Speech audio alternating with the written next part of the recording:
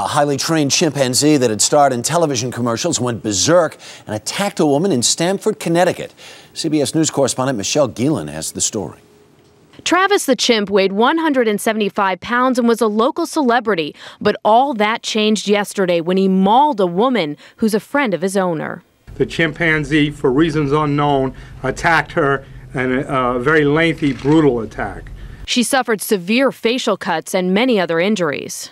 The owner then went into the kitchen and retrieved a very long butcher knife and came out and stabbed the chimpanzee on a couple of occasions to assist her friend. And when police arrived, the chimp attacked the officers. The chimpanzee came up to one patrol car and knocked the mirror from the car and attempted to access the car by opening the door.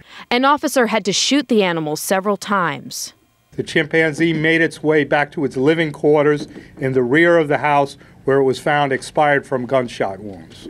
Back in 2003, Travis escaped his owner's vehicle and police had to subdue him. Some neighbors say they were afraid of him. He would storm up to the cage and just punch with his fists against the cage just far away, or everybody would run.